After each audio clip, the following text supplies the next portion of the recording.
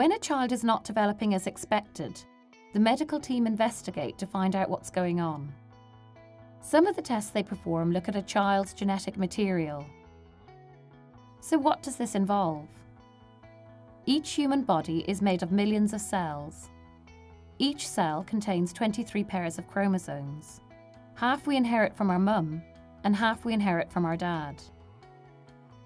Chromosomes are stick-like structures with genes scattered along their length. This whole structure is made of DNA.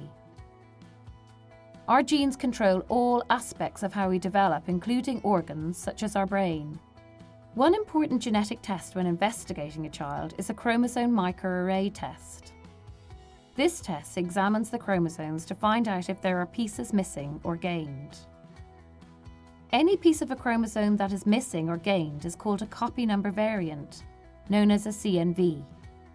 We all have CNVs, most of which are harmless. They are part of the natural process of evolution.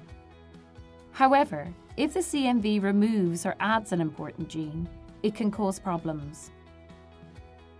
Genetic test results are not always black and white. What are the rules of thumb when making sense of the test? Our interpretation of the results depends on which part of the chromosome is involved and the size of the chunk that's deleted or doubled up. If a CNV is small and doesn't contain an important gene, it may be harmless. When a CNV is inherited from a healthy parent, then it is likely to be harmless. But when a CNV has started new in a child, then it may be harmful. CNVs, where a large chunk of genetic material is lost, tend to be more harmful than CNVs where there is a gain in genetic material. Each case has to be assessed individually.